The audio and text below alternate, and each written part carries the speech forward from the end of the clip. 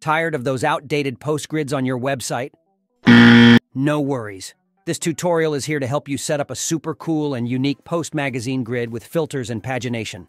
So, let's dive right in and get started, shall we?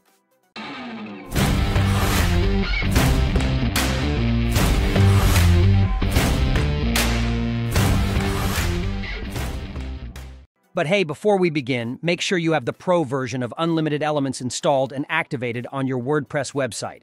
Now head over to Unlimited Elements, Widgets, and simply use the search bar to find the amazing Post Magazine grid.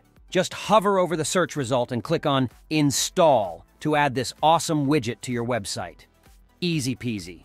To get started, simply head over to the page you want to edit and drag and drop the Post Magazine grid widget from the Widgets pane onto your Elementor canvas. This super easy process allows for seamless customization and enhances your overall editing experience. Now let's make the most of the post query settings to specify the posts you want to showcase in your grid. The widget fully supports displaying custom post types like products and pages.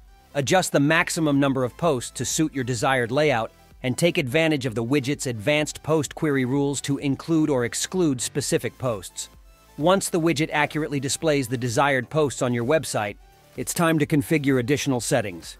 In the settings area, you have all the power to configure the number of columns, set the grid gap, and adjust the responsive settings to ensure a super smooth display on mobile devices.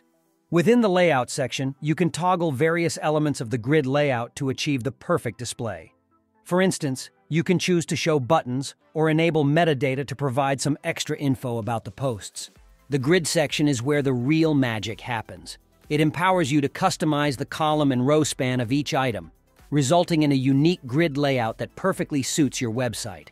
It's time to style your grid using our awesome range of styling options. You'll have the flexibility to customize the default item height, add borders, or even apply a cool radius to the items. All the spacing and typography settings you need to personalize the widget's appearance and match it with your website are right at your fingertips. We've got you covered with all the imaginable settings. Let's take your post grid to the next level by incorporating live Ajax filters. Remember to enable post filtering in the settings and choose the pagination widget for the pagination type. Now, let's kick things off by adding pagination to your grid. This seamless feature can be easily integrated into your layout by simply dragging and dropping the pagination filter to your canvas. And don't worry, you'll have the flexibility to customize the settings and style to suit your specific requirements. Unlimited Elements offers a variety of filter types. For our use case, we'll use the tabs filter to add a taxonomy filter that dynamically changes the drink category when clicked. To ensure the first category is selected by default, simply turn off the Show All tab, and don't forget to enable the Override Query Terms option to dynamically update the posts displayed in the grid. In the Terms selection area, make sure the query matches the one in the grid by selecting the same post type. Refine the tabs displayed in your filter by including or excluding different terms.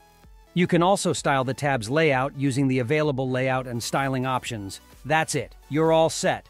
Save the page and click Preview to test the functionality and see how it looks on your live website. Remember, you can explore our demo through the link in the description. Use the copy button to directly import any section from our website to yours.